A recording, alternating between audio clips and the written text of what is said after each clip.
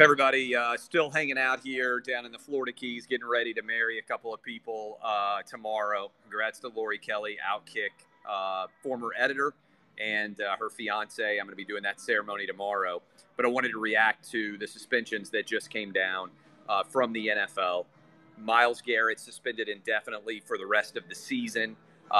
We will see what happens with Pouncey getting a 3-game suspension, and the other player for the Browns who shoved Mason Rudolph got a game. No suspensions at all for Mason Rudolph. I think the NFL kind of got it right. I understand every bit of their decision. If anything, and you want to quibble with these suspensions, you can say, well, they could have been careful and they could have suspended Rudolph for a game just so they avoid any suggestion that they gave him preferential or favorable treatment.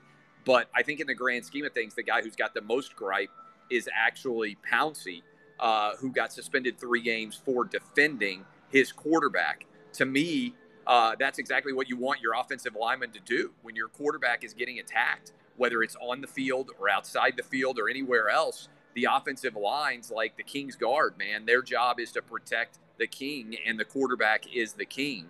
And so I think that was a really strong move by Pouncey. I think he'll probably make the money back up from the suspension that he gets because if I'm an NFL GM, if I'm a coach, if I'm trying to decide what to do on the offensive line, I want that dude, right or wrong, on that wall defending my quarterback in that scenario. And so I think you want that kind of fight out of your offensive lineman. Now, predictably, this will descend into a racial animus discussion because everything that involves white or black today eventually becomes racial related. But I think if you look at Mason Rudolph, there's nothing he did that would have gotten suspended, that would have led to a suspension based on the ground on the field.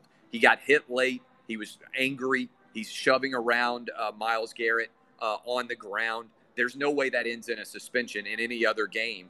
It's everything that happened after that incident that led to the suspension. So I think the NFL is trying to set a good precedent here and only punish the acts that deserve the actual suspension.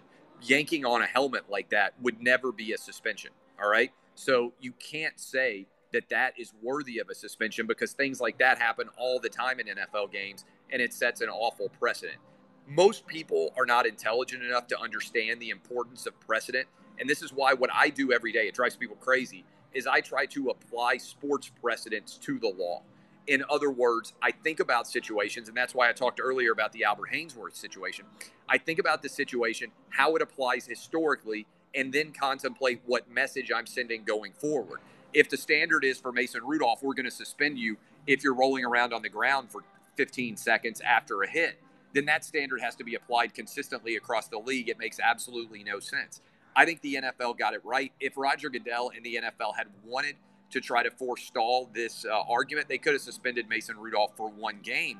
But I think they looked at the precedent and said his actions aren't justified based on that suspension. So again, if you want to point to somebody who has a legitimate gripe here, it's Pouncey. I think the standard for Myles Garrett is roughly appropriate. I said I would have suspended him for the rest of the year. I think he should be back at the start of next season. I think that makes the most sense. I'm not one of these guys who believes the suspension should be longer than that. I think the rest of this season is adequate.